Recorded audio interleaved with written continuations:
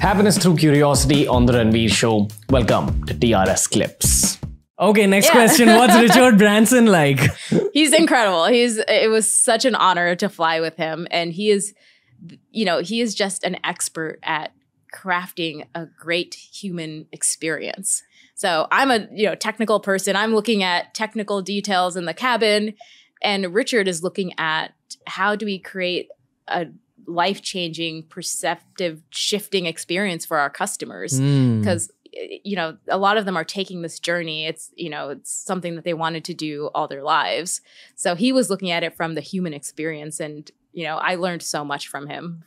From the outside looking in, he seems like he's really got his inner child alive. Yes. And this whole Virgin Galactic thing is like his inner child's dream in like some ways. Am I right? Yeah, absolutely. I mean, he's wanted to go to space for a long time. And, he's this, entrepreneur. He has so many businesses, and he did want to open space up for everyone. And that's really the mission behind Virgin Galactic and why he started the company. What's his energy like? Was it his first time? It was his first time in space. Yeah. So how did he react? He was having a great time.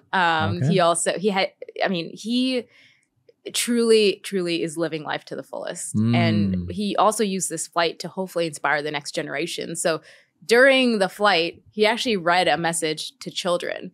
He basically said, look what I've done, and now I'm passing the torch to you all. Let's see, what are you going to take humanity to next? And it was great to see that. He read that message for the children, and then he unstrapped and floated around the cabin with all of us as well. It was great. It was a lot of fun. Wow. When do the flights begin? Like for commercial passengers? So right now we're in this modification period. We're going to be done by the end of the summer.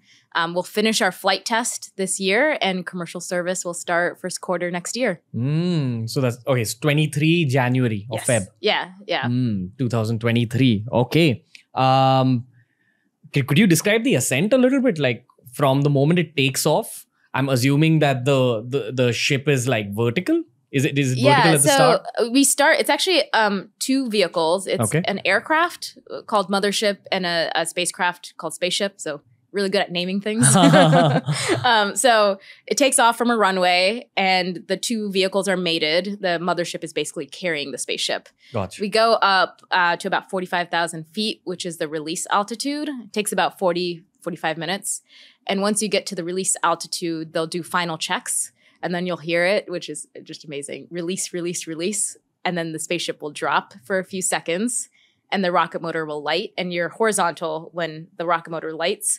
And just a few seconds after that, you take a turn up to space. Wow. So you feel the G's both in your chest and in your head just for a few seconds. I'm assuming commercial travelers will have to go through like a lot of training before. Yeah, it's only 5 days. Actually, It's part of their mission of opening space up to a wider swath of the population. We want to create a vehicle that people don't have to be training for years to be able to enjoy. My personal journey, I've wanted to be an astronaut since I was young, and I'm one of those children that decided to plan out my life very early. So I was like, okay, I'm going to go get my engineering degree. Then I'm going to work in industry. Then I'm going to work for NASA. And then I'm going to apply to be a NASA astronaut. And then I'm going to go to space. I was like, what could go wrong?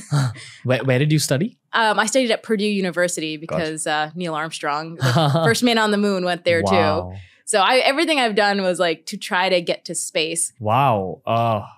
How old were you at the time of the first the NSR X Prize was 2004, so I was 15 or 16 years old. And at the time of the actual flight, which last year, I was 33 last year. Is that the usual age for astronauts? I mean, personally, I didn't think I was going to go to space so soon. But there's a paradigm shift happening. Most people, up till now, people train and have to do it as a professional career, go to ISRO, ESA, NASA to go to space. But now, anybody over the age of 18 can technically go to space now through commercial vehicles. What's the kind of roadmap for someone who actually wants to become an astronaut and who's passionate about space? This is why it's incredible. If you want to go to space now, you can buy a ticket to go to space. And that wasn't the case before. Up until just, I think last year, we passed about 600 people. I think we've sent 600 people to space as a collective humanity. I mean, that's a very small number of the population of Earth. So Virgin Galactic has over 800 people already signed up to fly. And it's incredible to think that, once we've flown all of our customers, we'll have doubled the number of people that have gone to space. Are you allowed to speak of how expensive or cheap the tickets are? Yeah, it's $450,000 for a ticket, which is what? 3.5 crores? Did I say it? Hopefully I converted that right. Yeah, roughly. Okay. Okay. Yeah. So it's, it's something that we hope to see go down as we start scaling up and we fly more often and technologies continue to advance. Stupid question, but what makes the ticket that expensive? Is it just the fuel? Is it like the engineering involved? Like, there must be something that's driving up the cost. Yeah, it's the, development operations. And right now we only have 2 spaceships at the moment. But as we scale, as we get more efficient in manufacturing the vehicles and operating the vehicles, we're able to bring that price down. But what I think is really exciting, though, is, if you look at the number of people who have gone to space, you break it down, less than 100 have been women of those 600 people that have gone. I mean, and of those, 4 were Indian. 4, single digit 4. And as we start flying more and more people, you're going to have people from different backgrounds, different cultures, different geographic regions go to space and each be able to share an experience in a completely different way.